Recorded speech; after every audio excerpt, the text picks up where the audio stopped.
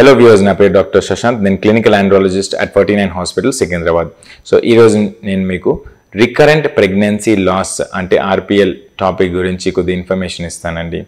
So RPL recurrent pregnancy loss అంటే ఊరికే above 2 times pregnancy fail positive success వచ్చినాక fail అయిపోతే ఫర్ ఎనీ రీజన్ మిస్క్యారేజ్ అయిపోతే are baby heart beat ఆగిపోతే దీనికి రిపీటెడ్ ప్రెగ్నెన్సీ లాస్ అంటారు.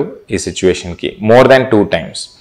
సో ఈ కండిషన్ చాలా బాధపడతారు patients and around 15% of the times 15% couples will be experiencing this 15%. So దీనికి కారణాలు కామన్లీ ఏముంటాయంటే జెనెటిక్ రీజన్ ఉండొచ్చు. క్రోమోజోమల్ అంటారు. క్రోమోజోమ్స్ ప్రెగ్నెన్సీలో క్రోమోజోమల్ కౌంట్ అంతా ఒక్కొక్కసారి క్రోమోజోమల్ స్ట్రక్చర్ క్రోమోజోమల్ నంబర్ తేడా ఉండొచ్చు, డిఎన్ఏ ఎర్రర్స్ ఉండొచ్చు. సో బ్యాలెన్స్ ట్రాన్స్లోకేషన్స్ అంటారు. ఇవన్నీ ఎర్రర్స్ ఉంటాయి క్రోమోజోమ్లో. ఇదంతా జెనెటిక్ లెవెల్లో ఎర్రర్స్ ఉంటే ఇది commonest cause of pregnancy loss. So ఒక స్పెషల్ టెస్ట్ ఉంటుంది. So second time or third time miscarriage అవుతే ఆ ప్రెగ్నెన్సీకి ఒక టెస్టింగ్ పంపించాలి ప్రెగ్నెన్సీ టిష్యూకి. సో ఆ టెస్ట్ పేరు సిజిహెచ్ మైక్రో ఎరే అనాలిసిస్ అంటారు. సో ఫ్లోరోసెంట్ ఇన్సిటు హైబ్రిడైజేషన్ ఇవన్నీ ఈ టెస్ట్ క్రోమోజోమ్లో ఎర్రర్స్ వెతకడానికి అండ్ కన్ఫర్మ్ చేసుకోవాలి. యాన్యుప్లాయిడీ అంటారు. సో అబ్నార్మల్ జెనెటిక్ ఉందా లేదా అని తెలుసుకోవడానికి టెస్ట్ అది. సెకండ్ ఈజ్ గర్భసంచి రిలేటెడ్ ప్రాబ్లమ్స్. సో గర్భసంచిలో గడ్డలు ఉంటే ఫైబ్రాయిడ్స్ ఉంటే మిస్క్యారేజెస్ ఛాన్స్ ఉంటాయి, repeated pregnancy loss. Secondly septum ఉంటే ఒక్కొక్కసారి గర్భసంచిలో ఒక మాంసం లాగా పొర ఉంటుంది మధ్యలో. అది బికాజ్ ఎంబ్రియాలజికలీ చిన్నప్పుడు సెప్టమ్ యాక్చువల్లీ 2 ductsది ఫ్యూజన్ అవుతే అది కరిగిపోవాలి. కానీ అది సరిగా అబ్జర్వ్ అవ్వలేకపోతే అది అలానే ఉండిపోతే ఏమవుతుందంటే it can result in pregnancy repeated pregnancy failures. ఒక్కొక్కసారి ప్రీటర్మ్ డెలివరీ అంటే డేట్స్ ముందుకే డెలివరీ అవ్వచ్చు. Then third important reason is sperm causes. స్పర్మ్స్లో problem ఉండొచ్చు. డిఎన్ఏ టెస్ట్ చేస్తారు, స్పర్మ్ డిఎన్ఏ ఫ్రాగ్మెంటేషన్ ఇండెక్స్ అని. అది 25% అబవ్ ఉంటే హై ఫ్రాగ్మెంటేషన్, దానికి ట్రీట్మెంట్ ఇవ్వాలి, యాంటీ ఆక్సిడెంట్ ట్రీట్మెంట్ ఇస్తారు. ఒక్కొక్కసారి టెస్టిక్యులర్ స్పర్మ్ రిట్రీవల్ చేస్తారు. స్పర్మ్ డ్యామేజ్ ఎందుకు అవుతుంది డిఎన్ఏ అది దానికి మళ్ళీ కారణం వెతికి ట్రీట్ చేయాలి. వెరికోసిల్ ఉండొచ్చు, నరాలు ఉబ్బి ఉండొచ్చు, హీట్ తాకి ఉండొచ్చు, patient may be expose to chemicals.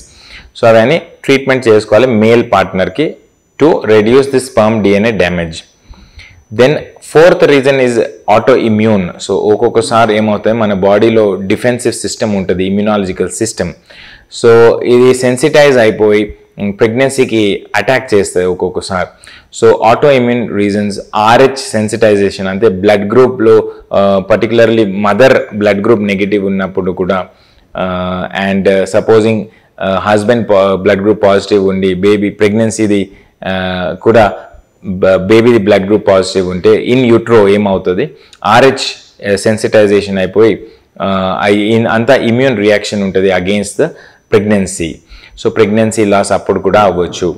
Then auto immune రీజన్స్లో ఇంకొకటి ఇంపార్టెంట్ ఇస్ ఒక సిండ్రోమ్ ఉంటుంది, యాంటీఫాస్ఫోలిపిడ్ యాంటీబాడీ సిండ్రోమ్. సో దీనికి కూడా సింపుల్ బ్లడ్ టెస్ట్ చేస్తే తెలిసిపోతుంది. ఇవన్నీ థ్రాంబోఫిలియాస్, బ్లడ్ క్లాటింగ్ ప్రాబ్లమ్స్. ఒక్కొక్కసారి మాయాలో సర్క్యులేషన్ మదర్ టు బేబీ వెళ్తుంది బేసిక్లీ. ఆ మాయాలో చిన్న బ్లడ్ క్లాట్స్ వచ్చి సర్క్యులేషన్ ఆగిపోతే కూడా థ్రాంబోఫిలియా కండిషన్లో ఈ బాధ అవ్వచ్చు. So this is common reasons of repeated pregnancy loss. మళ్ళీ ఎండోక్రైన్ కాజెస్ ఉంటాయి.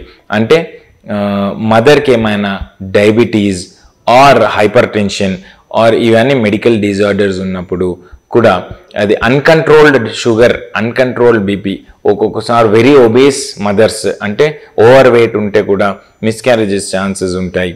సో డయాబెటీస్ ఉంటే షుగర్ కంట్రోల్లో తెచ్చుకోవాలి, బీపీ ప్రాబ్లం ఉంటే బీపీ కంట్రోల్లో ఉండాలి. ఇవన్నీ ప్రెగ్నెన్సీ ముందు. ఒక్కొక్కసారి న్యూట్రిషనల్ డెఫిషియన్సీస్ ఉంటాయి, ఫోలిక్ యాసిడ్ డెఫిషియన్సీ ఉండొచ్చు. మళ్ళీ కొన్ని విటమిన్ డెఫిషియన్సీ ఉంటే అది న్యూట్రిషనల్ ఫ్యాక్టర్కి ట్రీట్మెంట్ ఇచ్చుకోవచ్చు.